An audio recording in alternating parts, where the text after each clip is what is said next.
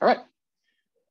So we're starting off with a picture that's kind of familiar, where we have a triangle and we're going to be trying to find the unknown side lengths and angles. Now, no, this is not the same one that you saw before on the triangle parts assignment, but the stuff we're doing today and on Friday will actually show you some different ways that that could have been approached as well. So we're going to be looking at ways to find the missing side lengths and angles here. And of course, we do have a triangle on a coordinate plane. So we can actually know what the coordinates of these points are. And so I went ahead and named them A, B, and C here. And so in this particular case, though, once I know those coordinates, I really don't need all the rest of the grid. And so for this particular example, at least, and seeing how we could go about it, I'm going to go ahead and get rid of that grid. And then as I'm looking at this picture now, I want to be able to figure this out. And right now, all we have is some coordinates. And yeah, we could actually try to go about doing this by like drawing in the rectangles around it, like this sort of a thing. But I don't want to have to do it that way every single time. There are some shortcuts that we can find. And so what I'm going to do is I'm actually going to lead us into one of those shortcuts by instead drawing in the altitude of this one. Because this does have its horizontal side on the horizontal, we can get away with doing that. And so I'm actually going to use that in this particular case to find some unknown pieces of it. All right, so if I want to find the unknowns here, well, I'm going to need some room to work. So let me move that over there. And I don't want to have to write out the long name. So I'm going to go ahead and label some side lengths here. I'm going to call this side, side A over here. Notice little a, side A, is always opposite from angle A. That will always be the case. And if you forget that, some of the stuff you see today is going to get confusing. So you definitely want to make sure you remember that capital A is the angle, lowercase a is the side that is opposite angle A. All right, so that would be A. That means this one down here on the bottom would be little b. And this then would be C over here. That is a lowercase c.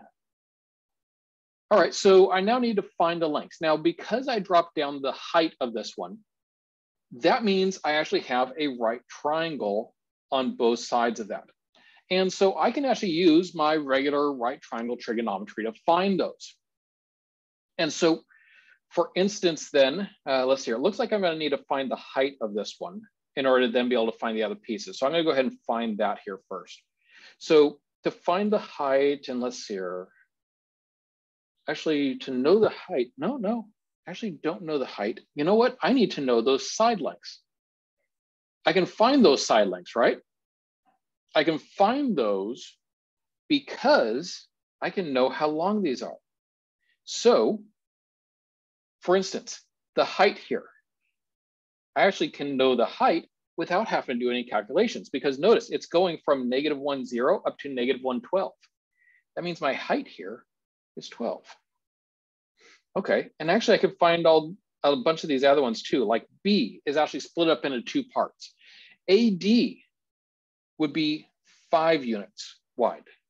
DC would be from -1 to 8, so that's 9 units wide, which means that B then is a grand total of 14 units. So I can figure that out. And actually, since I know the height and I know those two parts of the base, I could actually figure out what A and C are as well, because I could use Pythagorean theorem on those. Okay, so I got the 5 and the 12 in this triangle. So I can use Pythagorean theorem there. So 5 squared plus 12 squared, that'd be 25 plus 144. That's 169. The square root of 169 is 13. Yes, that is one of our nice, pretty Pythagorean triples. Almost like I chose the numbers that way. Oh, wait. And then I could find side A using Pythagorean theorem as well.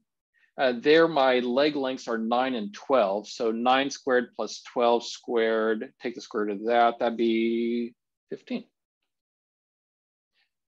Yes, that is another one of those triangles. That's actually our scaled up version of the 3, 4, 5 triangle. Okay, so now I've actually been able to figure out all of the lengths, but I still need an angle, right? Okay, now I guess we got to actually delve into our trigonometry. Okay, let's start by trying to find, I'll try to find angle C to start with. That's just an arbitrary choice. I could have started with A as well. So C, I can actually choose which ones I go with here because I do know all three sides of that triangle. In this particular case though, I'm going to choose to use, I'll use the 12 and the 15. So that would be sine of C equals the opposite 12 over the hypotenuse 15. And then I can actually figure out what C is, right? So let's go ahead and figure out what the measure of angle C is. So I'm going to do 12 divided by 15. And then we're going to do inverse sine of that. Notice I do want to actually stick with degrees here because we're looking at regular angle measures in a triangle, and those are always in degrees. You'll never see these done in radians. So then that would be about 53.13 degrees.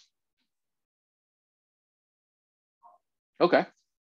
Now I could actually go through and then I could like find A, right? So like if I wanted to find A, I would do sine of A equals 12 over 13. And then I could calculate that, right? From here, y'all know the calculations. You don't need me to actually go through and tell you what the numbers are. This is the kind of stuff you've done many times before. It's much more comfortable because it's now just the right triangle trigonometry. But in what we just did here, notice that I ended up using this height. I ended up using it in both of these calculations. And that actually leads us into our topic for today, which is the law of sines. Because it turns out that we could even generalize this a bit. Because, and again, actually, I need to go back and label those side lengths with how they were before. So this was A, this was C, this was B down here. And we got our height, of course. So notice what I ended up doing was I ended up doing for that first calculation, I did sine of C equals the opposite, which was H, over the hypotenuse, which was A. Okay. And then for the other one, I was doing sine of A equals H over C in that case. This may not look all that significant at the moment, but you'll notice that both of these formulas include H. If they both include H, we can actually solve this for H for both of them. And then we can actually put them together to make a single equation instead of two separate ones. So let me do that here. So for the first one, I multiply both sides by A. So that would be A times sine of C equals H. The second one, I'd multiply both sides by C. So that'd be C times sine of A equals H. And of course, if they both equal H, then they must equal each other. And so we can then say that A times sine of C equals C times sine of A. Right now, I mean, that's true, and that's very useful, but it actually tends to be presented in a slightly different way because it's a little bit tricky to remember it in this exact format. Instead, notice that if I divided both sides, for instance, by the side length, so I divide both sides by A and then divide both sides by C, I would end up with sine of C over C equals sine of A over A. This right here ends up being a much smaller formula that we could have used. In fact, remember what we did on this last calculation here where we found H and then used that as part of our calculations? It turns out you could actually skip finding H entirely. We didn't even actually need to find H in order to be able to do that. which is so weird, but it's totally true that we didn't actually even need the H value. We could have gone straight to just that proportion and used that by generalizing it. That fact leads us into our big lesson for today, our big formula for today. Because this that you see here is actually just a piece of the law of sines, where if we kept going with that, we could actually create the same ratio. We'd find we have the same connection with the B. This is what needs to go into your notes. The law of sines right here. And so be writing this down, please.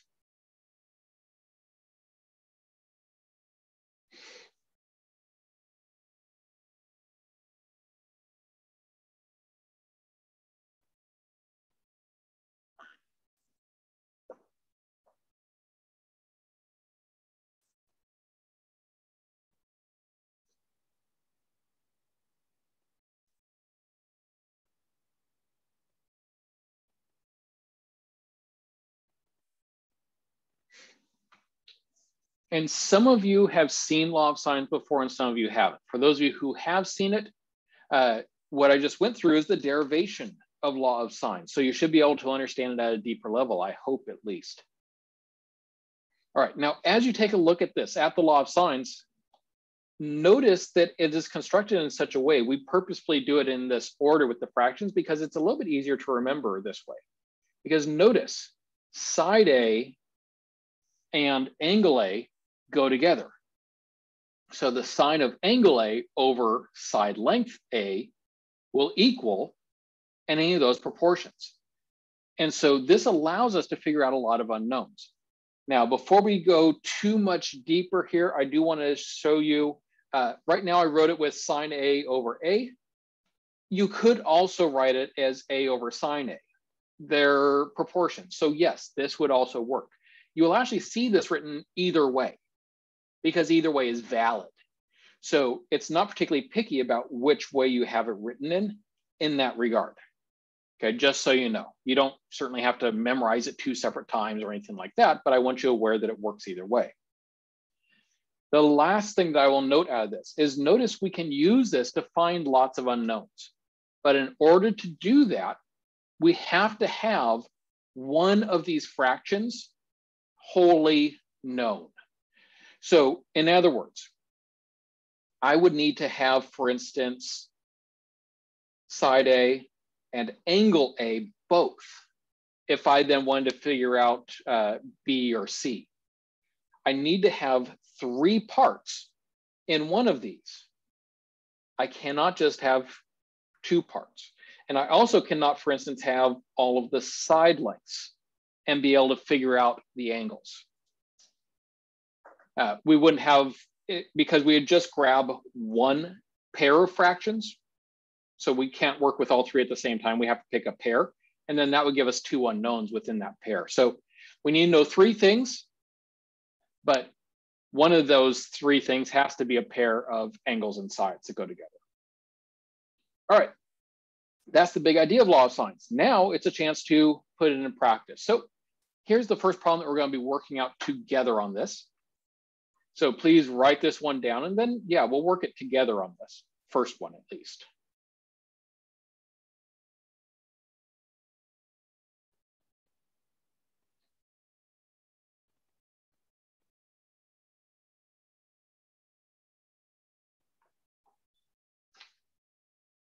And you'll notice here, there's no triangle drawn.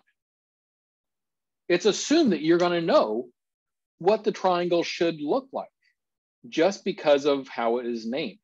Remember, capital letters are always your angles. Lowercase letters are always your side lengths, and the lowercase letter is always opposite its uppercase equivalent.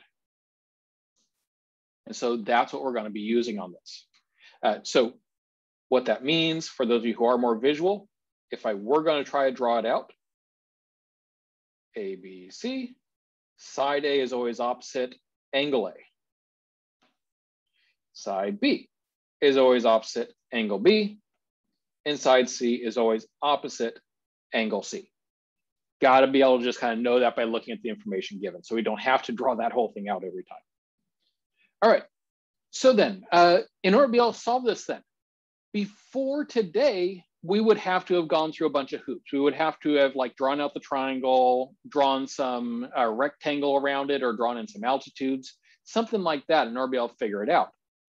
But of course, we don't even have coordinates. They would all have to be off in space, and we'd have to figure out some way to wrangle that. But the law of sines allows us a way to do this. We can actually do it just by knowing this formula. And so if I take the pieces that I know out of that formula and plug it in, this is what I'm looking at. Now, right now, actually, no, I shouldn't say that yet. Go ahead and take a moment and write that down. Let me give you a chance to do that.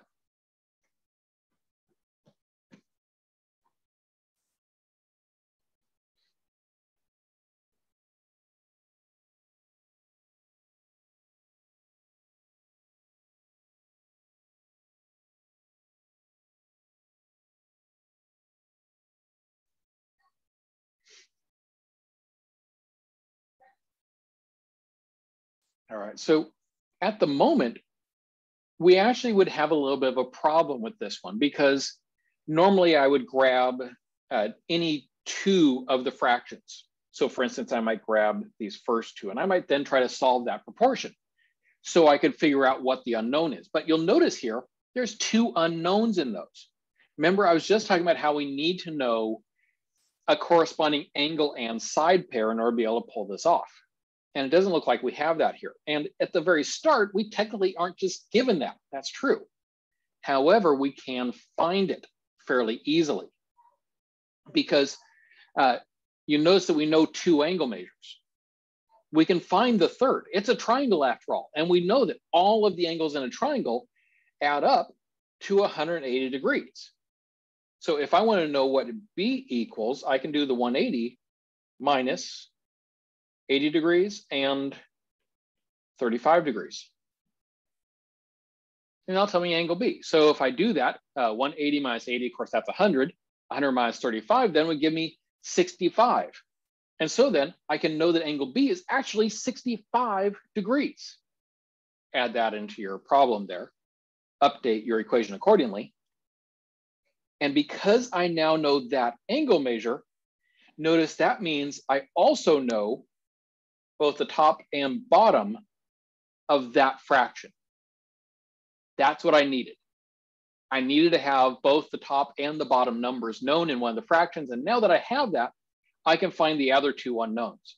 I can now find side A and side C. So let's go ahead and do that now.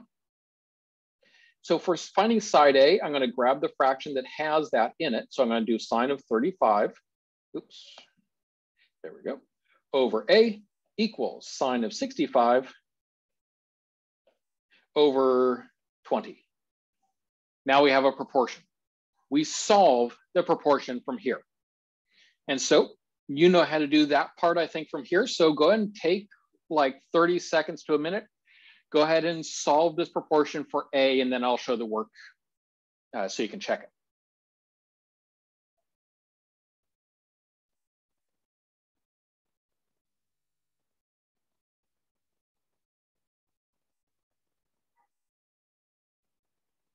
Please make sure your calculator is in degree mode for this. If you're in radian mode, everything will go sideways.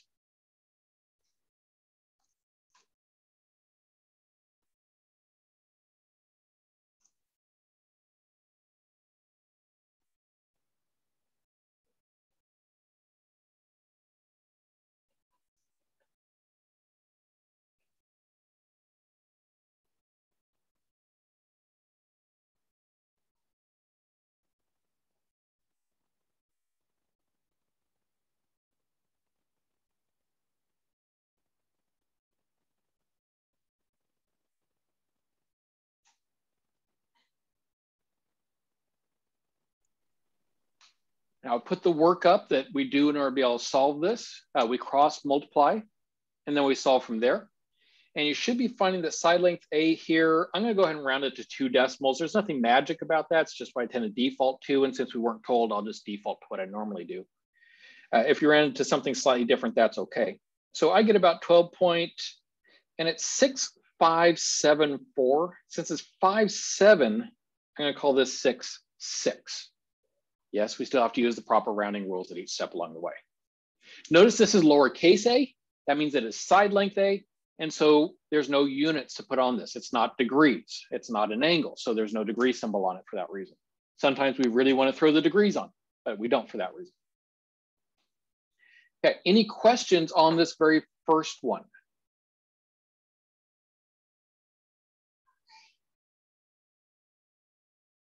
If not, take what we just did, use it as an example. Please find side C.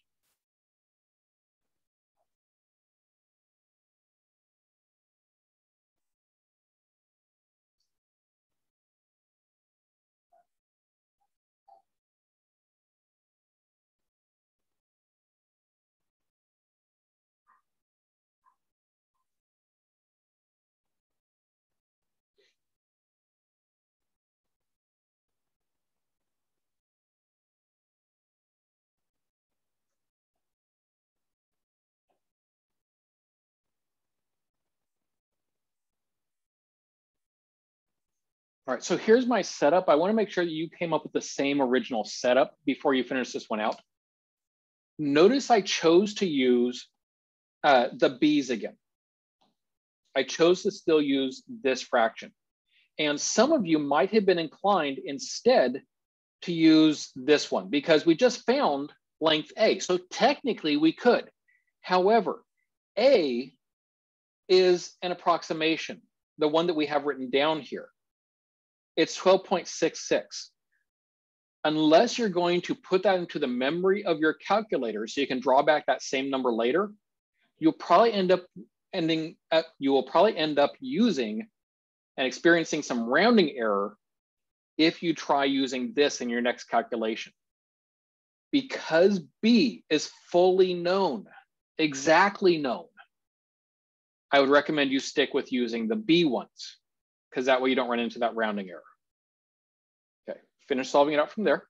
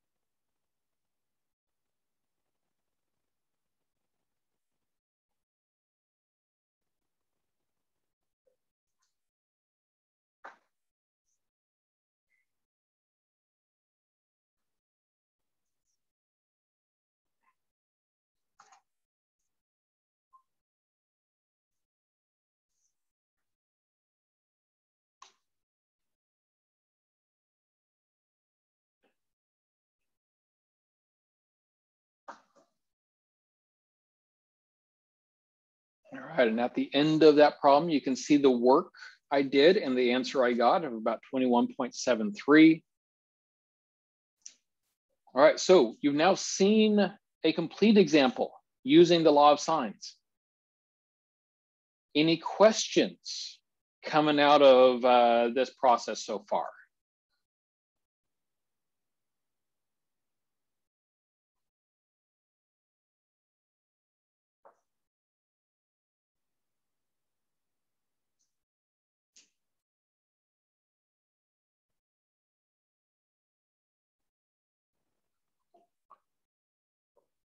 All right, I'm not hearing any questions coming off this first one. All right, then what we're going to do is we're just going to run through a couple more examples where you can just basically take this whole process start to finish now. All right, so on to the next one. In this case, I'm giving you the information as a picture. Still works the same way, but you might have to do a little naming on your own. Write down the problem, of course, but then go ahead and work it out on your own paper. As you do so, I will start working a little bit behind you. Hopefully you're always a little bit ahead of me and just checking your work. If you get stuck, maybe I'll give you a clue up here.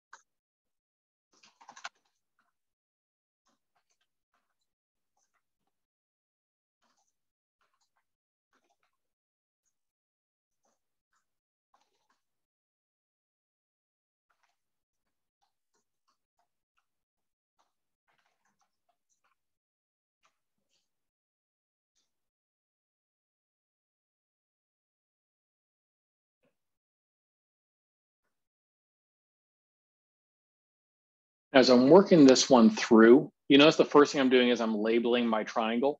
I just want to be able to have variable names in there for them. I'm choosing to label mine this way as A, B, and C and going with those particular letters. You might have chosen different letters and that's okay. You just need to name them something.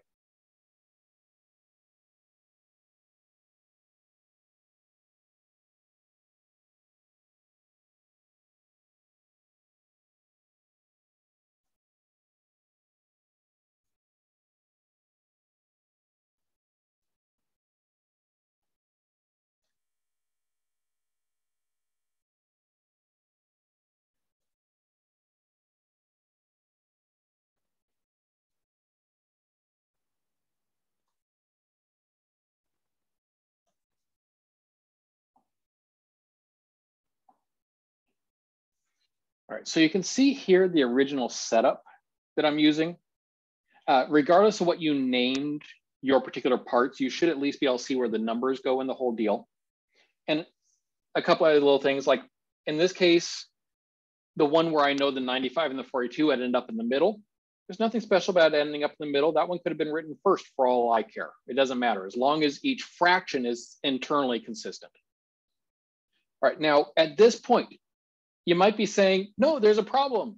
I can't solve for A because there's two unknowns in the A fraction. You're right, there are. However,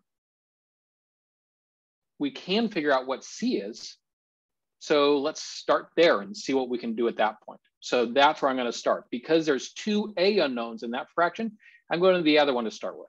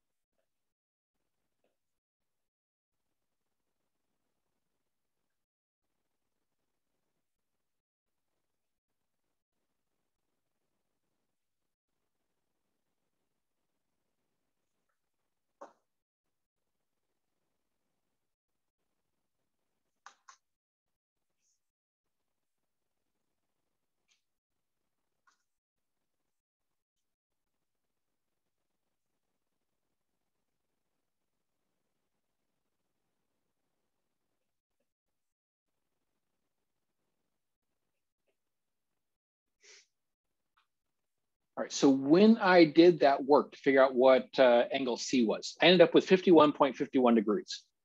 And you might be saying, well, okay, but that still doesn't help us with A because we still don't know what A is. However, notice that means I just figured out C here. It's 51.51.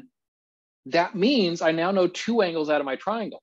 If I know those two angles out of my triangle, I can figure out the third angle. So I can actually just use those two angles to find out what angle A is. So if you're stumped on A, you can find A by doing 180 minus the other two angles. So do that if you haven't yet.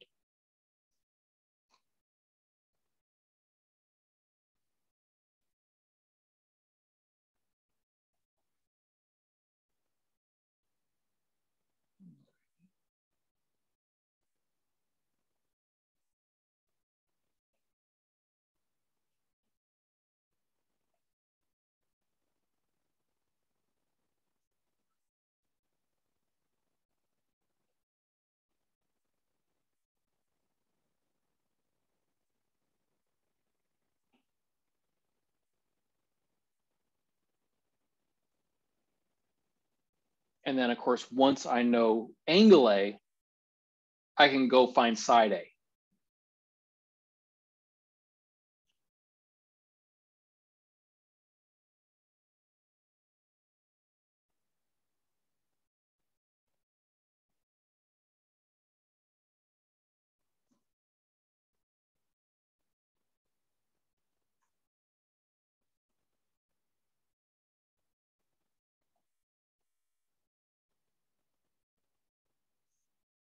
And you'll notice that when we set that one up, that we do have a decimal, our rounded answer in our calculation.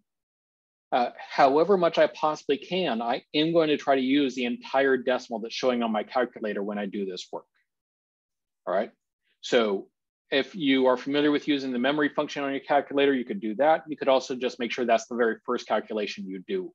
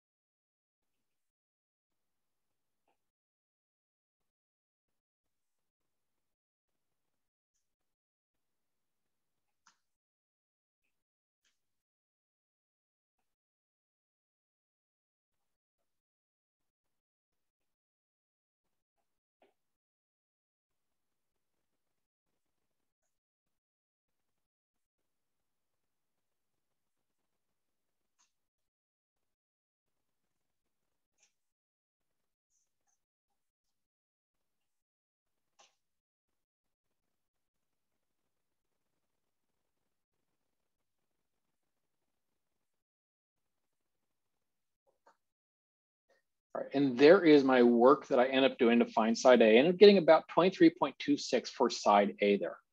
All right, now a note on this. Yes, that's actually a pretty exact answer. There's no rounding error in my answer there. All that's happened is it's just been rounded to the 100th.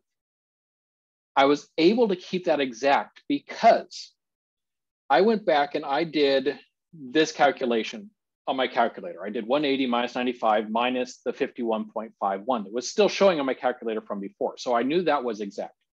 So my calculator is actually showing 33.48 something. It was a big long decimal. That number was still showing on my calculator when I headed over here. So the very first thing I did is with that still just showing on my calculator, I did sine of that number. And that way I didn't experience the rounding error. I didn't come up with that at all. And so that then gave me the exact number for that. So then I just took that number times 42, divided it by the sine of 95 to be able to get that final number there. All right. We're going to do one more example together here. Any questions, though, about how we did this one before we go on to that last one?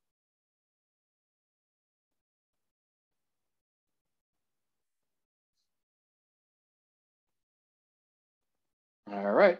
Then last problem that we're going to be doing together here. So please find the unknown triangle parts of this one.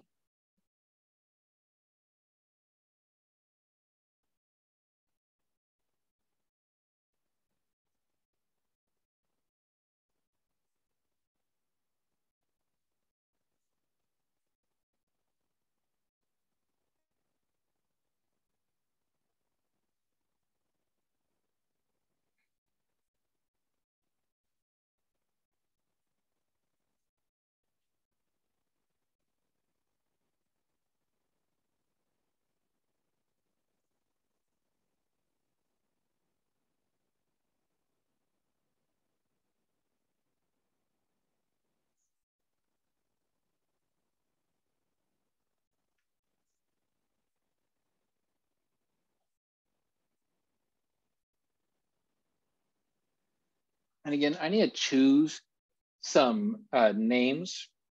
I'm just following the same kind of pattern I've used before. You, again, could have given them different names, but this is the one I'm going to be using in my calculations if you want to be the same.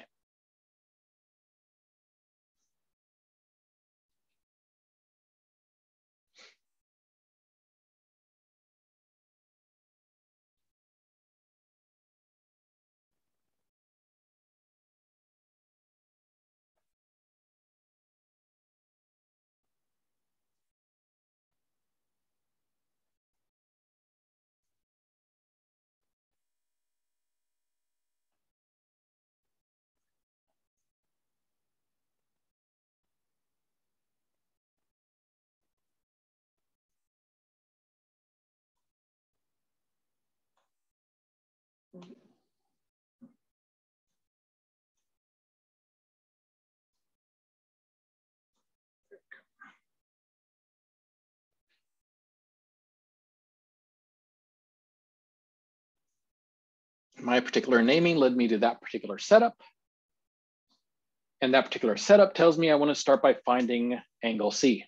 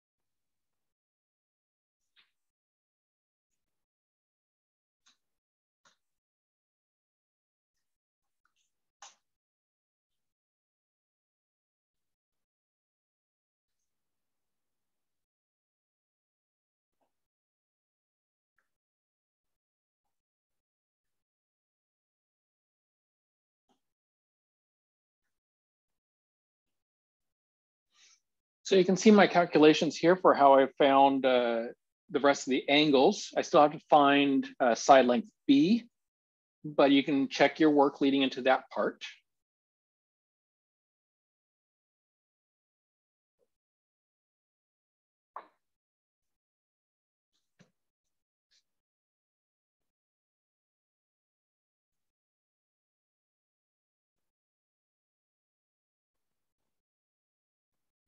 And remember to keep that angle showing on your calculator as you do head into the next part so you can be exact with the calculations.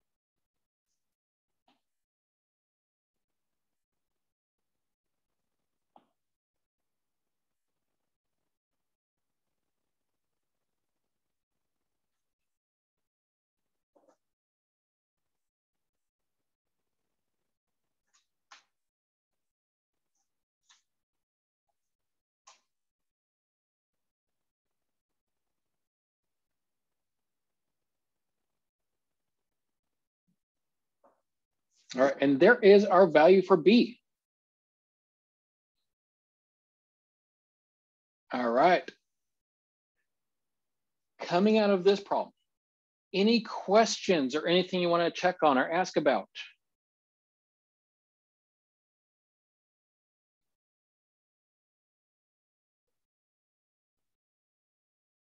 No? You sure about that?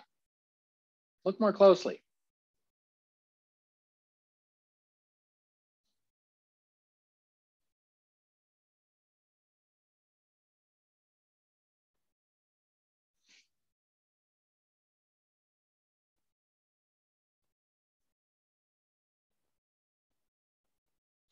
I think I got a different answer for small b, the side.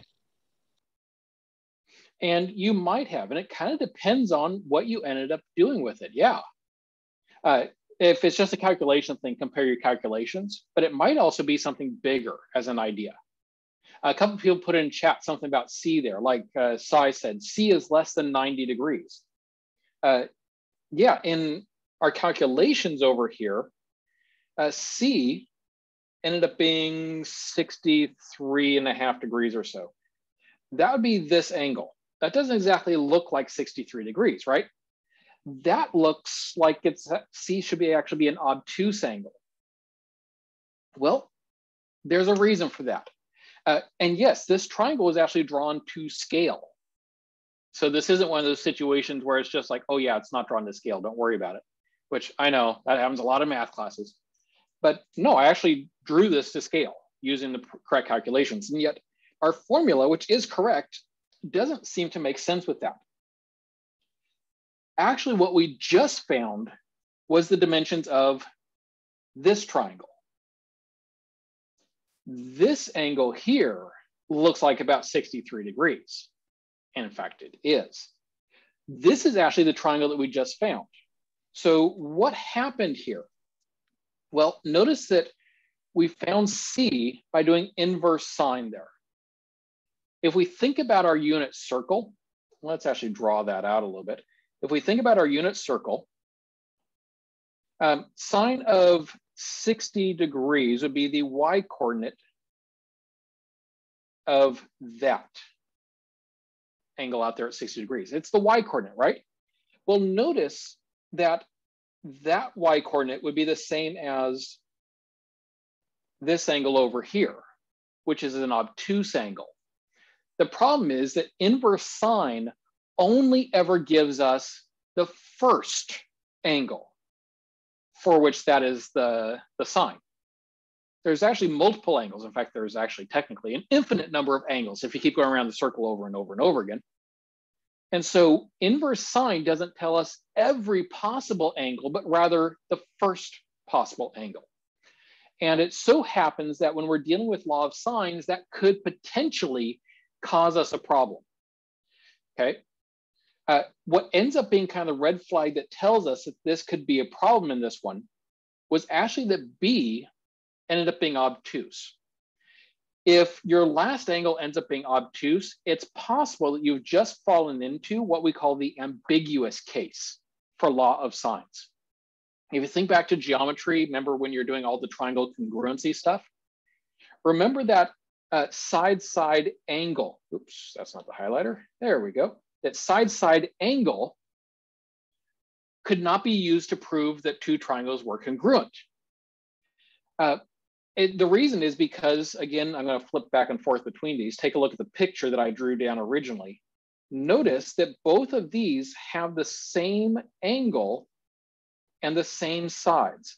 The key is that between these two sides that we know, the 5 and the 11, the angle is not between them, but rather outside of them. Hence why we call it side-side angle, not side angle side. Side-side angle cannot prove congruency because there's multiple ones that we can create based on that information. In fact, there's exactly 2 different triangles that we could create based on that information if an obtuse angle is involved. Now, if everything comes out acute, no problem. You can know that side-side angle is still doable. However, if one of them ends up obtuse, you can't actually ever be sure which triangle you're trying to find the pieces for, because two are possible. So this is the last little note about law of signs, is I just want you aware that there is this thing called the ambiguous case. And that just means that the law of signs will find one possible triangle, but that there could be two. All right. So I just want that on your radar. That's not going to come up as a big thing like in your assignment or anything. You're not going to have to like figure out both possible triangles today or anything. But I want you to realize that it is a thing, and that is a possibility, and it's something that can occur and does occur depending on what the exact triangle dimensions are. Okay. All right. Let's see here. I want to go back really quick here because when I started, a few people had still come trickling in. I want to put this up real quick. This is the notes that we took earlier. If you were not here at the start of class, you might want to screenshot this real quick. I'm probably not going to leave it up long enough for everyone to totally write it down, but this is what our big notes that everything is based off of. So notice law of signs. I again tended to do it where I put the sign on top. I did angle over side. Remember, you don't have to. If you do it the other way, like even if you saw this before and you learned it the other way, go with it. It doesn't change anything. You'll end up in the exact same places. All right. So then